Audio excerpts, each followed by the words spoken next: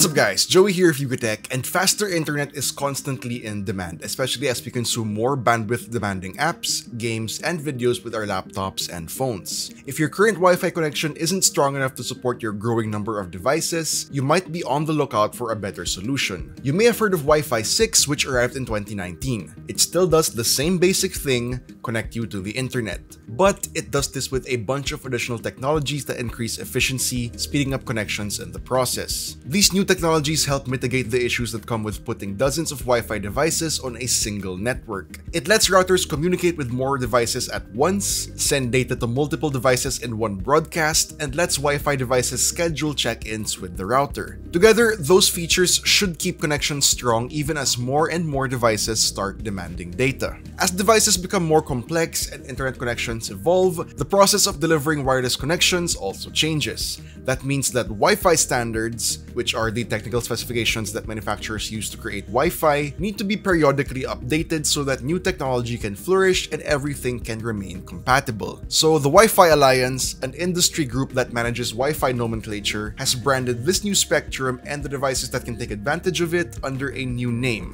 Wi-Fi 6E. So what is Wi-Fi 6E? In a nutshell, Wi-Fi 6E is an extension of Wi-Fi 6 that operates in the new 6 GHz frequency band instead of the traditional 2.4 and 5 GHz bands. It has all the characteristics of Wi-Fi 6, including orthogonal frequency division multiple access or OFDMA and target wake time or TWT. The standard speed caps remain as well. You'll get 600 megabits per stream via an 80 MHz channel or 1200 megabits per second via a 160 MHz channel. Now let's talk about its advantages. Wi-Fi 6E uses the capabilities of 6 GHz to enable high bandwidth applications that require faster data throughput like streaming video in HD and 4K and online or VR gaming. It will also allow businesses valuable options for the expansion of their networks and networking devices. Now in no particular order, here's a list of the other advantages. 1. It offers speeds in the gigabit range. 2. It supports up to 1.2 GHz more Wi-Fi spectrum in the 6 GHz band. 3. Up to 2 gigabit speeds are achievable even in mobile phones. 4. It offers extremely low latency, less than 1 millisecond. 5. It offers higher capacity, hence a higher number of users that are supported by Wi-Fi 6E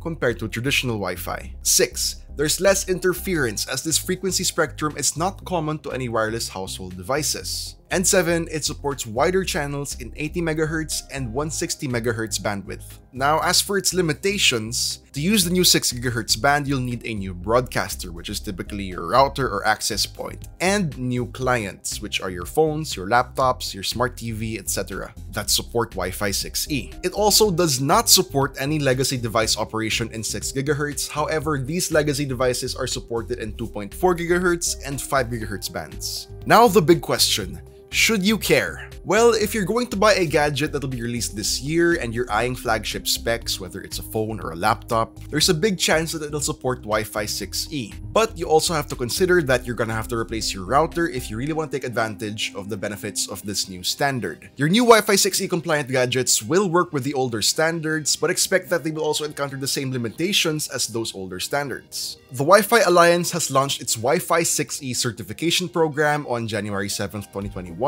ahead of CES 2021, and coinciding with the official release of Wi-Fi 6 and Wi-Fi 6E. New devices with this standard will indicate Wi-Fi 6/Wi-Fi 6E or the Wi-Fi 6 logo on the packaging, advertisements, labels, and so on. Phones that come with the Qualcomm Snapdragon 888 processor will support this new standard, with the US version of the Samsung Galaxy S21 series being one of the first devices available. Asus has also announced the Rapture GT AXE 1100 router, which boasts of being the first router to support such a standard. TP-Link has also announced a full lineup of new routers for this year, which includes multiple Wi-Fi 6E options, as well as a new Wi-Fi 6 mesh router with built-in Alexa voice control functionality. Now, as with any generational leap, it takes time to propagate, especially as consumers hold onto their devices longer than any previous years. But it provides some peace of mind to know that technology is prepared to meet the challenge as more internet-connected devices come online and our homes become smarter, more intelligent, and more interconnected. So,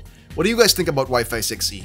Are you gonna cop a new phone or laptop and a matching router for this year? Let us know in the comments down below. And if you enjoyed this video, please do drop a like, subscribe to our channel for more content, hit the bell icon so you don't miss any future uploads, and be sure to visit yugatech.com for the latest tech news and reviews. Again, this has been Joey, and I'll see you guys in the next one.